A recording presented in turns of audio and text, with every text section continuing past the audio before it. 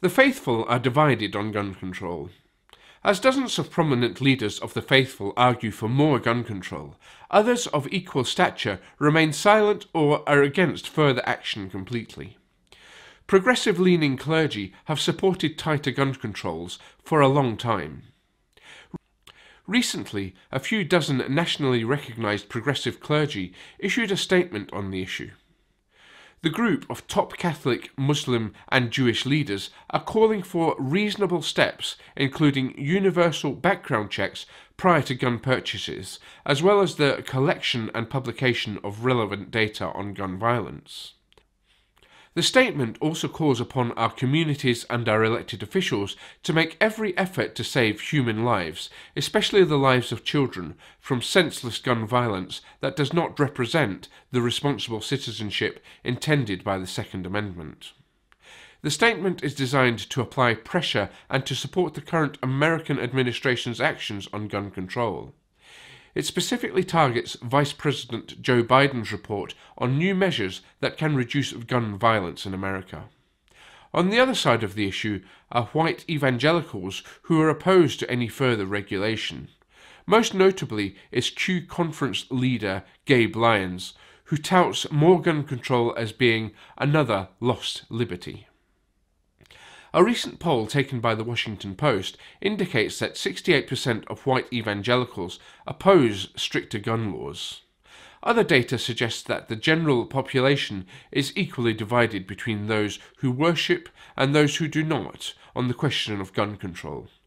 It is interesting to note that African American Protestants in general are in favour of stricter gun control laws. The European Court of Human Rights, known as the ECHR in Britain, has ruled in favour of a Christian over discrimination. The case began in 2006 when Nadia Iwida had claimed that British Airways had violated her right to visibly wear a gold cross.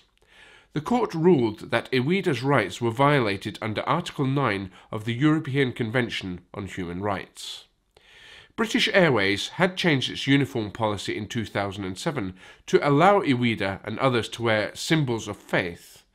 The courts ruled that British Airways was to pay Iwida €30,000 for damages and court costs. On the other hand, the ECHR sided with employers in 3 other cases involving Christian behaviour. 57-year-old Shirley Chaplin was barred from wearing an execution device around her neck while working as a nurse in the hospital. The hospital said that wearing necklaces breach health and safety rules after a risk assessment indicated that they could be pulled by a patient. The court ruled that the policy was necessary to protect the health and safety of both nurses and patients. The firing of 51-year-old marriage counsellor Gary McFarlane was allowed as he had objected to offer sex therapy to gay couples. The court sided with the employer in this case, saying that clients of the service could not be allocated in accordance with their sexual orientation. The third case involved Registrar Lillian Liddell, who refused to conduct same-sex civil partnership ceremonies.